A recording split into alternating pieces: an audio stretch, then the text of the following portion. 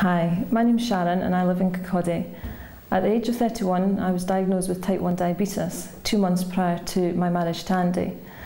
It came as a huge shock, as at that time I had no symptoms and felt reasonably well. I was referred by my GP to the hospital where I was advised that any questions that I had would be answered. So Andy and I got a piece of paper and wrote down all the questions that we had, which ended up as quite an extensive list. But uppermost in my mind was, could I still have children and would they be okay? We went to the hospital where Dr. Jameson took our list, answered all our questions and put all our fears to one side. He referred us to the diabetic team at Forth Park because we wanted to start a family right away, and we were put under the care of Dr. Steele and Professor Campbell and their team.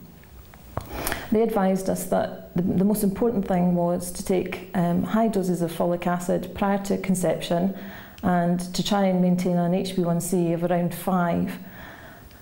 Luckily, we fell pregnant quite quickly and we had our first scan at 9 weeks.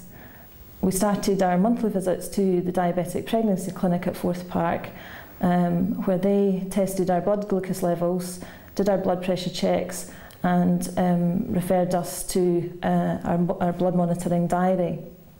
And any questions that I had were answered there and then. Latterly, I attended the clinic weekly, where we also had regular growth scans. I also attended the daycare unit where the baby was monitored, and all of this made us feel really at ease, and the diabetic team were contactable at any time that we needed them. In my second pregnancy, unfortunately I took a sickness bug at 5 months, where Professor Campbell admitted us to Forth Park observation ward. We were looked after very well and the baby was constantly monitored until we were both okay. My first pregnancy was induced a week early and Emily was born at a healthy 10 pound 5 ounce. My second pregnancy was induced 2 weeks early because there was concern that the baby was going to be much bigger than the first, which made me a bit nervous, but Lisa was born at a healthy 10 pound 2 ounce. The care I received from start to finish was both second to none, and I'm very glad that I live in Fife and have access to all the skills and facilities that are in place there.